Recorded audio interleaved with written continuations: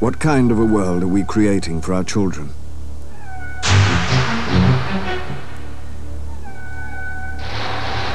A world ravaged by war, where 5 million children die each year through malnutrition, where millions of people are unemployed and millions more are homeless. A world that cares little for the weak, the poor, and the old. Where our very existence is threatened by nuclear arms and nuclear power, and where the planet's resources, its trees, rivers, animal life, the air we breathe, are being destroyed forever. Is this the picture you want for your children? Because now, there is an alternative. The Green Party was formed as a direct political response to many of today's problems, and we're part of a growing worldwide movement that's looking for more positive politics. There are MPs elected in 4 West European countries, in Germany, in Finland, in Austria and in Belgium, and there are local councillors elected throughout Western Europe, including our own country. And we're not just a bunch of idealists looking towards the future.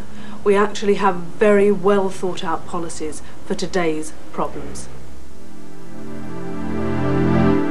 The Green Party is working for peace, not preparing for war. This is the American missile base at Greenham Common. These silos house the missiles that would make Britain a target.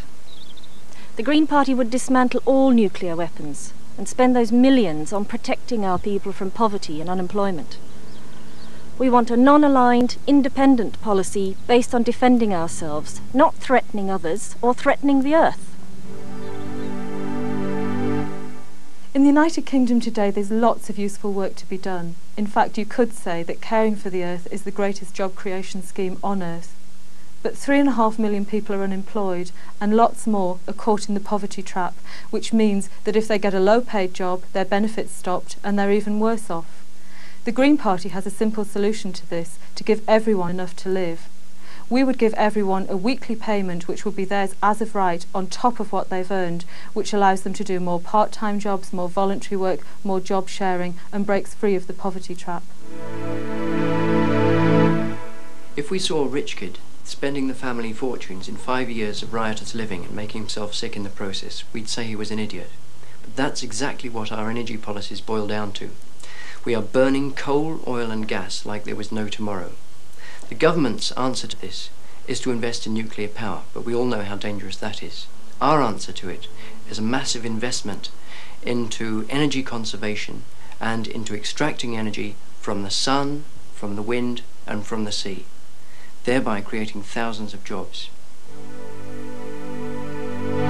More and more people nowadays are getting worried about the threat to the environment.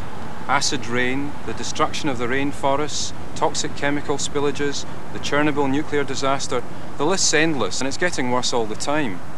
What's happening is we're paying the penalty for an economic system which just doesn't care about the poisoning of the atmosphere, the depletion of scarce resources and the growing gap between the rich and the poor. What the Green Party is saying is we must move our economy in the direction of a sustainable system that creates long-term employment without destroying our precious environment. And in doing that, we'll be ensuring the survival of the planet. This is the first general election in which people will have the opportunity to vote Green, and we're fielding over 130 candidates throughout the UK. Only the Green Party is offering positive politics in this election and really looking towards a safe and peaceful future. So I would urge anyone considering how they would vote to vote positively and to vote for the Green Party. In the world of politics, a new party is rising. The Green Party. Politics for life.